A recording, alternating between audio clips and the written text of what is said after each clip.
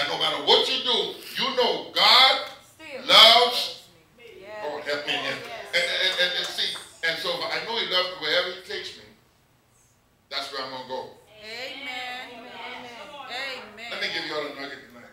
Amen. Oh, I got 15 minutes. That was fast, right? Let me give you a nugget tonight. The warfare that you fight is against your believing. It's not against your money. It is against your believing. And the thing that he does not want you to believe is that as messed up as you think you are, that God loves you. Amen. Oh, yes. Oh, yes. Oh, yes. He does not believe. See, once you get the fact that God loves you, it weakens the devil in your life. Because his attacks don't have the power. They still come, but they don't have the power anymore. Amen. Because you're not going to be condemned. You're not going to be guilty. You're not going to get frustrated because you know God loves you. And yes, I did it again, but he loves me. I can't be separated from him because I'm in Christ. All things have been brought together in one in him as a manifestation of his love. So since I know he loves me, when the enemy tries to hit me with my humanity, I don't listen to that no more. Because I know God loves me. And since I know he loves me, you can tell me whatever you want to tell me. You can call me whatever you want to call me. But I've been presented as holy and unblameable before him, not before you. I wish few people get that. That he chose to be holy without blame before him. Stop trying to get folk to approve you. Folk don't know how to love you except by condition. Stop trying to get folk to approve you. Jesus didn't present you to people, he presented you to God. And God already stamped you approved. So why don't you just receive the fact that I'm holy, I've been made to be accepted, and to be loved. And since God don't have no problem with me, that means my destiny is assured for me. You might not think I deserve it. Why do you think some people mad at so many preachers that God bless them so much? And they don't know how they live like that? Because they have faith. Faith is what works. Behavior God don't look at. If he did, he'd be a hypocrite. Y'all ain't ready for this kind of thing. His love is too great. God sees you. A spirit general, I beseech you, I beg you tonight, man. Open your spirit. Don't try to figure out God's love. You're going to drive yourself crazy. Just to make the decision to receive it by faith. Let me drop something. You receive salvation by faith. You have no proof on this earth that you're saved. Amen. You can't show me no proof. Come on, talk to me here now. I know some of you are dressed up and got a little on. That ain't proof that you're saved. That's ain't proof that you messed up. You done missed God. You misinterpreted the scripture. But what proof do you have that you're saved? It's in you. Yes. Woo. Witness. Being witness with your spirit that you're a child of God. That's why you should never discuss your salvation with no devil. That's true. How can you be saved with them clothes on? I have a witness. I have a witness. I have a witness to tell me I'm saved. I don't need your witness. You don't know that about salvation. Some of y'all ain't bold enough. So the same way you receive salvation by faith, can't you just receive God's love? If he saved you with your mess, couldn't he love you with your mess? Yes. That's real. My God, that's good right there. I should charge for that, man. That's a $50. If he saved you in your mess, you know you saved and you still doing it. You ain't telling us. That's right. Amen. Lord, help me here. But how come you can't receive that he loves you if you're still doing it? Because he saved you because he loved you in the first place. Amen. Salvation came out of his love. So how can you be saved and be condemned? This is so good. How can you then be saved? How can you just cannot receive? He loves me. Somebody open your mouth and say, he loves me. He loves me. Sometimes I can't stand myself, but he loves me. Oh, that's just the two people won't be real. You know, sometimes you get so frustrated and disgusted with yourself. You think, I don't know why I'm ready to go home and be with the Lord. You don't really mean it. That frustration will get on you. Somebody say, Lord, just take me home. Let lightning strike before you start speaking in tongues.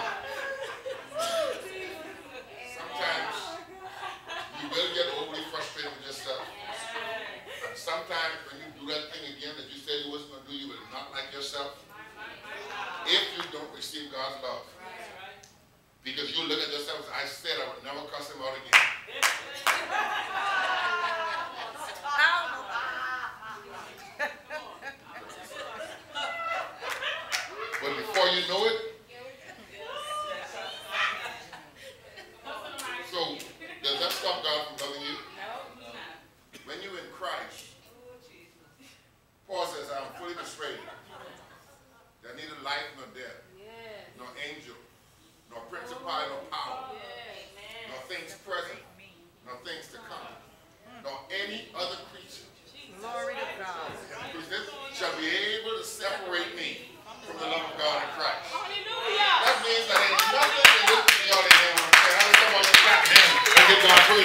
Ain't nothing in this creation, ain't no one in this creation shall be able to separate you.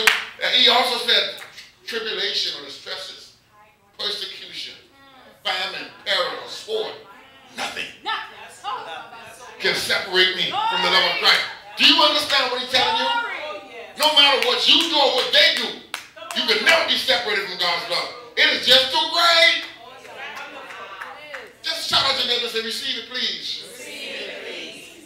I wish somebody get that tonight. Just receive it. Just don't try to figure it out. Don't try to qualify for it. One of the biggest mistakes of the church is we have taught you to qualify for God. You are under another covenant, general love. You don't live under the law. You have a new covenant. Everything about your covenant is faith. You're saved by faith, receive inheritance by faith, receive love by faith. Everything you do by faith. If you're with me, say amen. So let me leave this with you right now. I want you to really get this place in your life, practice it right now, where you make a decision. I'm going to receive. I need to tell somebody something. The reason why you continue to put up with it is because you have not received love for yourself.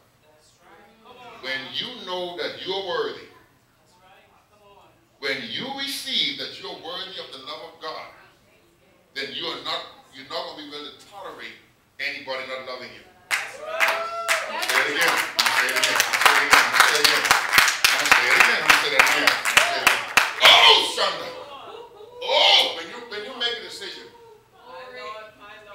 that God loves me, just like I am, I'm helping somebody here. You are not going to be able to tolerate people criticizing you and being critical of you, and can only find what you're doing wrong. I'm talking to anyone here. You've done 10 things right. The one thing that you didn't do 100% right is what they focus on. These are people who have their own issues, and you have to make a choice. If they don't come to get better, maybe this is not the relationship for me.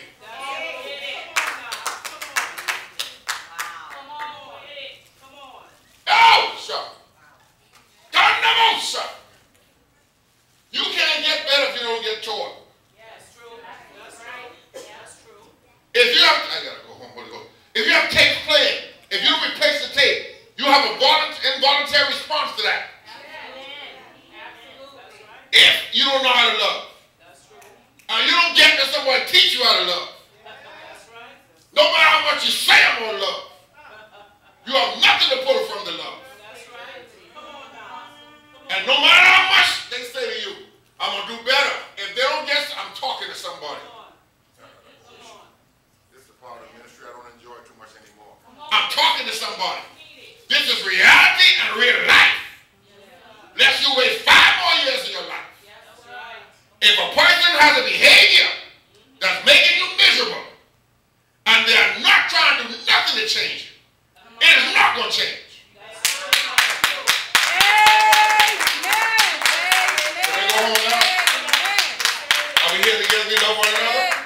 I feel the Holy Ghost. If they don't take steps, you're teaching. Shonda. You are teaching. Because they told you the same thing. I'm talking to somebody. They told you the same thing last time. But you don't see their feet moving towards change. So when they get in trouble again, they come and confess to, baby, I'm sorry. You are teaching. I'm talking to somebody. But if they don't be taking steps towards getting better, towards changing, are you reading books? Are you going to church? Are you going to counseling? Are you doing something to change the behavior? I got to get on somebody's business here. Because you know, baby, I'm trying to realize. No, you're not. You're trying to see action. I confess this. I believe the reason about my wife and I still together because when we have problems, we took action. The problem was brought to the forefront and was brought to the table. This is the problem. On both sides, we're willing to say, okay, I will check on this. What do I need to do? Good teacher. God help me here. When they go start telling you, you know what, I ain't got, I don't need no help. I don't need to talk to a preacher.